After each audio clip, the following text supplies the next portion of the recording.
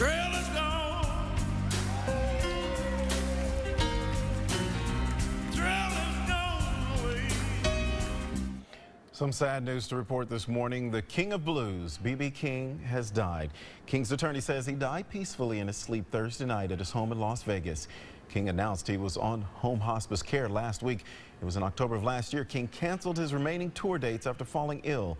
King was born in Mississippi in 1925. Later, he moved to Memphis, Tennessee, where he earned the nickname Blues Boy, and that's where he became known to as BB. He went on to sell millions of records and was awarded 15 Grammys.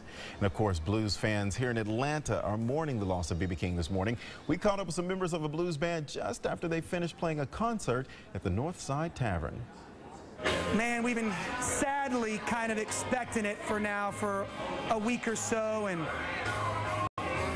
you know, you're talking about one of the biggest icons in the blues in the world. I don't think there's any guitar player out there that isn't building on his foundation, really. But he has touched so many people. His music, his love, his vibe, Lucille, they'll live forever. Yes, he will. King was the first blues musician honored with the Kennedy Lifetime Achievement Award in 1995.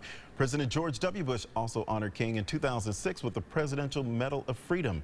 B.B. King was 89 years old. Your time is 6:04.